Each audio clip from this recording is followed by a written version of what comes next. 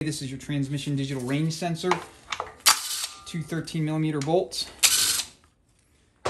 So if you ever have an issue when you get in the car where you go to crank it up and it, all the lights will come on and, all the interior electronics seem to be working, but you will get no crank and no ignition, it's going to usually be one of two things. It's going to be either your battery or charging system, or it's going to be this digital range sensor.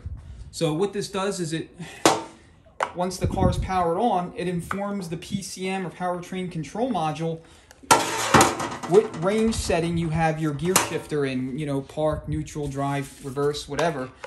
And it needs to see and confirm that you are in fact either in park or neutral before it will allow you to start the car. So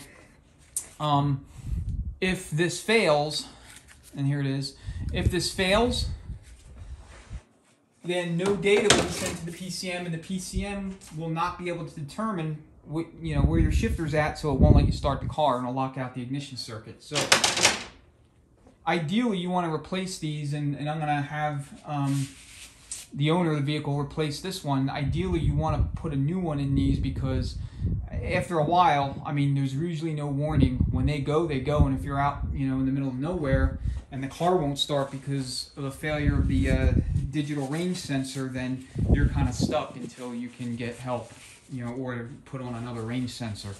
So anyway, that's the story with that.